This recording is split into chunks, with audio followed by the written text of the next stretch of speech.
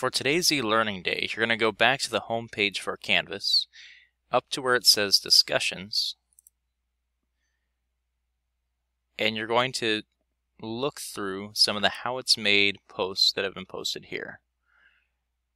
If you have not posted a reply yet, first off, you're behind on an assignment. You should really do that. Second, go ahead and so you can get your points for today, type in a reply such as e-learning. You won't be able to see anyone else's replies until you post one yourself. So post that and then come down through here and find someone's slide to review. So if we're looking at David here, we're going to scroll to his third slide and the video should be right there. Now let's take a look at what the quiz is going to look like for this. You put in your name, the period that you have me in class, and what the How It's Made video is about. So if I look back over here, this is about car tires. I'd put that down. The next question asked me to paste the How It's Made video here. Right click, copy video URL.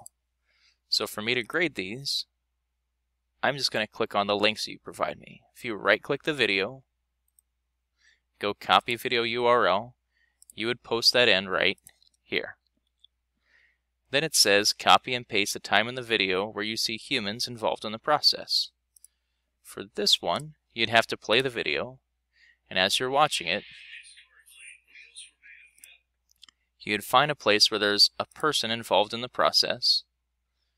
Let's say that's a person and not just a sheet of rubber. You would right click and say copy video URL at current time. You come back to your quiz and paste in that. So this marks it for you at time 74. So when I click this link, I should see humans involved in this process. Same kind of thing would go for where you saw a secondary process. Copy, paste it from the current time. So if this was a secondary process here,